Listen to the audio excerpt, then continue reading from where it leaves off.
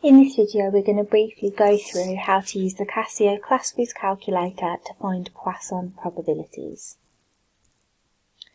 To start with, we're going to look at finding the probability that x is equal to a given value. For this probability calculation, we need to use the Poisson PD option on the calculator.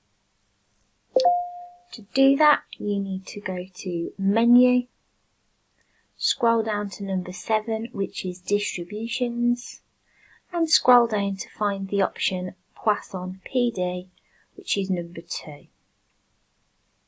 This then gives you the option for list or variable. When calculating one probability, variable is probably quicker.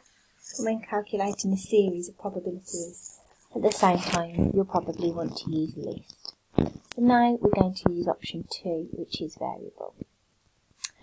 Now let's think of an example. Let's say that my x is distributed with the Poisson distribution with a constant average rate of 3.9, and we are asked to find the probability that x equals 5. In this question, our x value is 5, and we press 5 equals, and our lambda value is our constant average rate, which is 3.9 equals. Once you have those two values filled in, if you press equals again, you get your probability. And from here I can see that this is 0.1522, leaving that to 4 decimal places and rounding up. Let's move on then to our next example, which is the probability x is less than or equal to the value x. For this one, we need to use our Poisson CD value because this is a cumulative distribution. So again, we go to Menu, we scroll down to number 7, and this time we scroll down to Poisson CD, which is number 3. Again, we are given the option of list or variable. And again, if you just want one probability, variable will be quicker. If you want a series of probabilities with the same parameter, you'll want to use list. For this example, we will use variable, which is number 2. The information you can see on my screen here is just the information from the last calculation I did, so don't worry about those numbers. Let's think of an example. Let's say our x is distributed with a Poisson distribution with a lambda of 2.4, and we want the probability that x is less than or equal to 3. The value that you put in for x in the Poisson CD option is the less than or equal to value. So for this question it will be 3 equals, and my lambda has decreased to 2.4 equals. Once you have inputted both of those values, you press equals again, and it gives you the continuous probability. So 0.7787 to 4 decimal places.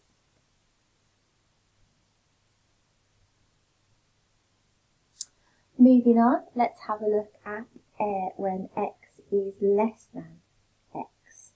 So this time I do not have that less than or equal to inequality. So just remember our rules of discrete random variables, and that is that this is the same as x is less than or equal to x minus 1. So again, we will be using the Poisson CD option.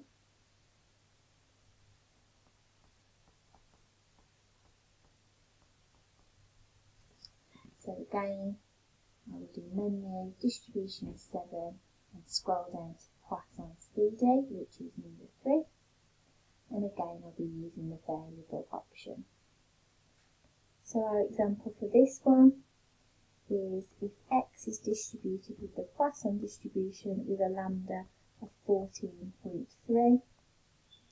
What is the probability that x is less than 13? This is the same as the probability x is less than or equal to 12.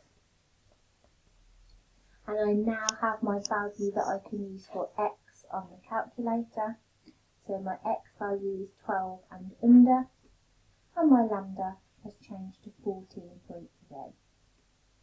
Once I've inputted both of those values into the calculator, I press equals again, and I have my probability 0.3296 rounding up to 4 decimal places. Moving on to slightly harder probabilities, greater than probabilities this time. Our Casio Classwiz cannot calculate a greater than or equal to probability. So again, I need to just use my laws of probability to say that this is the same as 1 minus the probability x is less than or equal to that x value. So I will still be needing the Poisson CD options. So I will still be needing menu, option 7, and scrolling down to Poisson CD.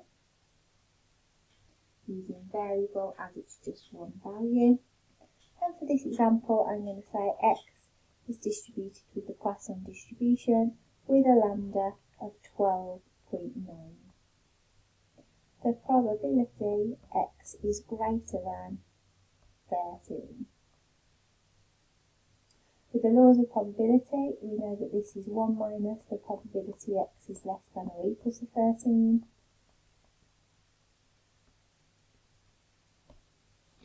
So on my calculator, I can put x as a value of 13, that's my less than or equal to value, and my lambda has changed to 12.9. Once I've inputted my values, I press equals again, and that gives me my probability that I need to subtract from 1. So 1 minus 0.5840, and subtracting that from 1, I get 0.4168.